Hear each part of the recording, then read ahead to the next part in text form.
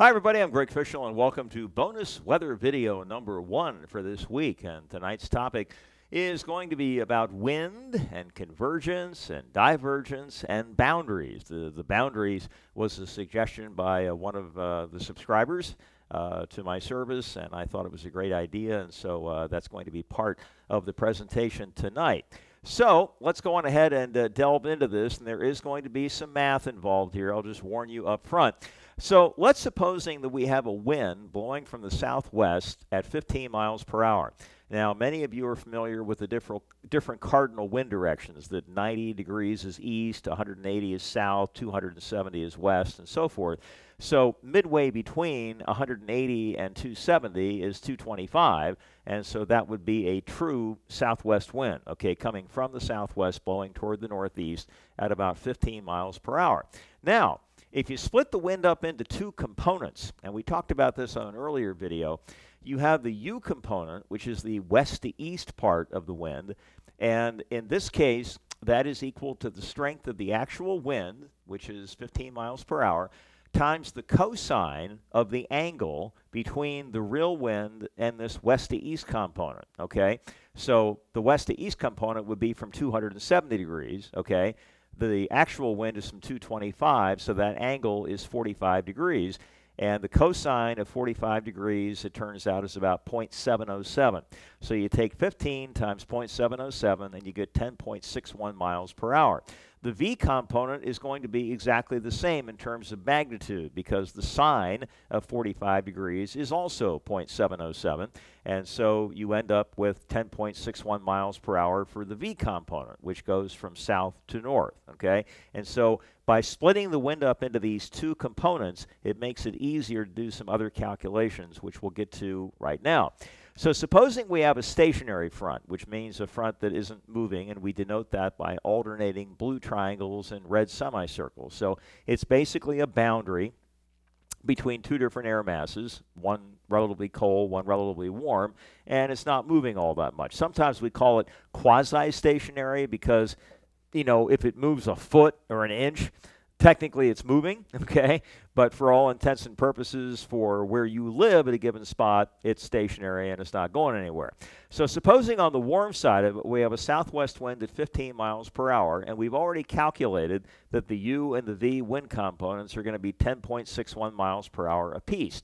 Supposing on the other side of the front, the wind is coming in from the northeast at 15.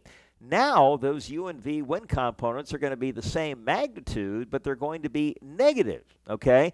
Because now the east-west component is not going from west to east, it's going from east to west, and the south-north component is not going south to north, it's going north to south. So both of those values are then negative. Now, we define divergence as the change in the U value over a certain distance of x, plus the change in the V component over a certain distance of y. Well, the U is going from plus 10.61 to minus 10.61, so it's negative. V is going from plus 10.61 to minus 10.61, so it's negative. And so you have a negative number, and you add another negative number, and you get an even bigger negative number, and that means the divergence is negative. And the negative value of divergence is convergence, okay? That means the air is coming together, and when air comes together, it can't go down because you got the ground there, and so it goes up. And if you got enough moisture, you get clouds and precipitation, and that's why fronts are usually regions of active weather, because there is convergence going on in those areas. Now, it's easy to look at a weather map, and you see the winds coming at each other in opposite directions, and you say, oh, yeah, it's convergence, no question about it, okay? But what about this situation here? Supposing on the one side of the front we have a southwest wind at 15, so that hasn't changed, but on the other side of the front, we've got a southwest wind at 5. So the exact same direction, but only a third of the magnitude of the wind on the other side of the front. When you do those calculations, the U component on the wind up here is 3.54 from west to east, and the V component is 3.54 from south to north. So let's take a look at our divergence equation again. What's happening to U as we go in the x direction? U is going from 10.61 to 3.54, so it's going down. It's a negative change. V is going from 10.61 to 3.54. It's also going down. It's a negative change. And so, again, you've got convergence going on, even though the wind directions are identical. Why? Because you have 15 mile an hour worth of wind piling into 5 miles an hour worth of wind, and so the air is piling up. Okay, and you're still getting convergence even though the directions are exactly the same. So this is a situation where you have to look at it a little bit more carefully, because if you just look at it from the direction standpoint, you say, everybody's coming from the southwest, no big deal. But the speeds are different, and so that makes a big difference in terms of whether or not you have divergence or convergence going on, and so those are things that definitely have to be looked at. Okay, last thing. Supposing we have a thunderstorm. I'm going to denote that by this red circle here. And as the air goes up in a thunderstorm, you know, you get condensation going on. You get raindrops forming. And then those raindrops start to fall into unsaturated air.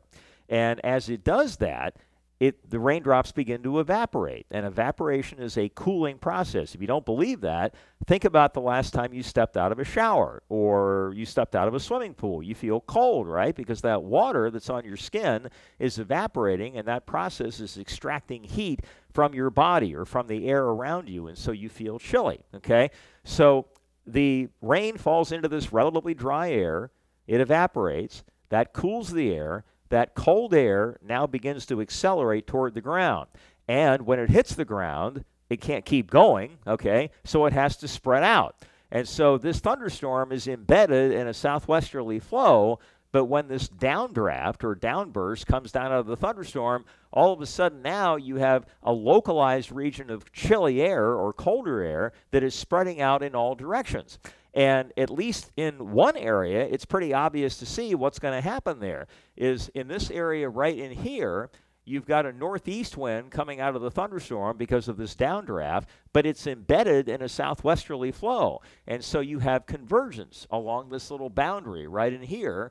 And again, when the air comes together, it can't go down, it goes up. And so a lot of times, these outflow boundaries, if you will generate new thunderstorms, okay? And the first one will die off, and then the new one will form, and it'll look like the thunderstorm is simply moving along, but it's actually an event or a series of events where one storm forms, does its thing, dies away. It then generates another boundary, which generates another thunderstorm, and this is what we refer to as propagation as opposed to movement, okay? Is that these processes are interacting with the overall flow that the storms are embedded in, and then it looks like the whole thing is moving along like this, when in reality it's a storm dies, new storm forms, new storm dies, next storm forms, next storm dies, and so forth, and it just keeps moving right on along.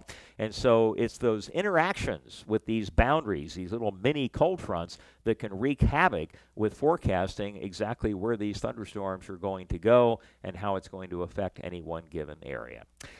All right, that was a lot for today, but I hope that made a little bit of sense, and I hope for the person that wanted me to talk about boundaries, I hope that was sufficient. If it wasn't, let me know, and we can always do another one and elaborate on it a little bit. Okay, that's it for today. I hope you enjoyed that and found it educational. We'll be back tomorrow with another daily weather update, and the next bonus weather video will be coming up on Friday afternoon or evening, depending on how long it takes me to put it together. So you all have a great night, and we'll talk to you soon.